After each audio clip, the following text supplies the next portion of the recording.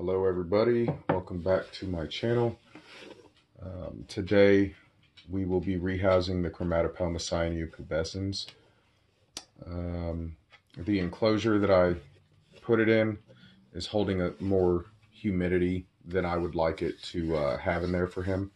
So instead of taking the soldering iron and putting more holes in it, which I wouldn't be able to do without him being taken out anyway and separated. Instead of that, I'm going to go ahead and put him in this 12 by 12 by 12 Exoterra. It will make it to where he probably will not need another enclosure for a while.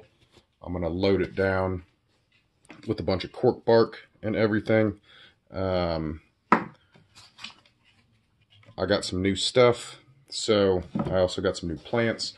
So we're going to go ahead and set up his new home. I'm going to do something a little different this time. I wanted this to be a quick video, so this is going to be a time-lapse video.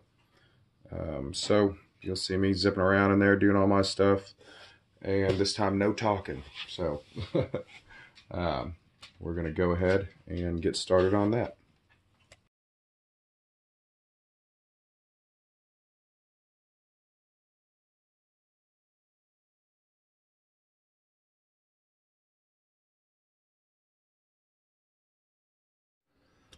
Alright, so I think that looks pretty good.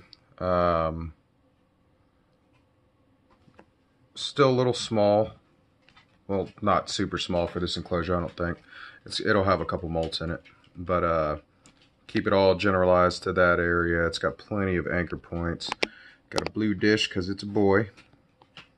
And this cork bark back here is leaning up. I just got some fresh cork bark today, so that's fun. So it's got a nice big cave in there if it wants to go hide out or do whatever it wants to do. So I'm going to set you guys up on a different camera at a different angle. Or not a different camera, but at a different angle. And we'll go ahead and rehouse this boy. So hopefully this goes fairly smooth. We kind of got a glare coming off that dish there. But that is okay. Let me fill up that water dish real quick before I do this, if I can find mine. There it is.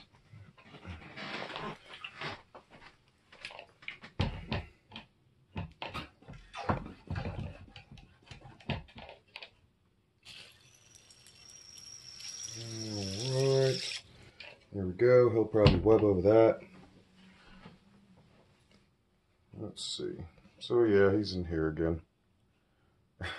Oh, I meant to put holes in this before I started, and by the time I realized it, I was already getting him into the cup.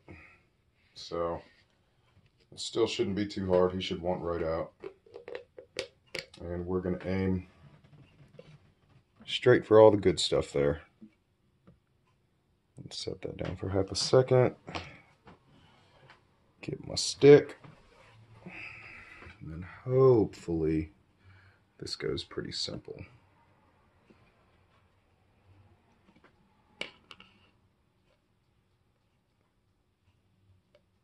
Come on, boy.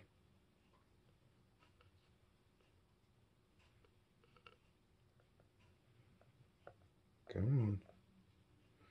You'll enjoy this enclosure so much more. I'm pretty sure of it. So there he goes. And let's see if we can get a close-up of that. He always looks so awesome. So yeah, he should enjoy that a lot. You can see the size of the cork bark compared to the size of him. And he is going straight through all that darkness and straight behind that cork bark. And I do not blame him. I feel like he was probably really stuffy in the enclosure I just took him out of. And these guys are more of a dry species, so they don't need all that stuffiness in there. So yeah, we found a use for the spare Exoterra. Like I said, I think it looks good. So, yeah. And tomorrow we will be doing updates on the rehouses from the other week.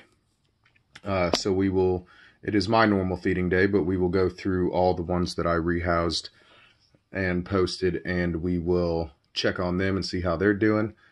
And we'll do some feeds for them as well. So everybody, thanks for watching, and we will see you tomorrow night.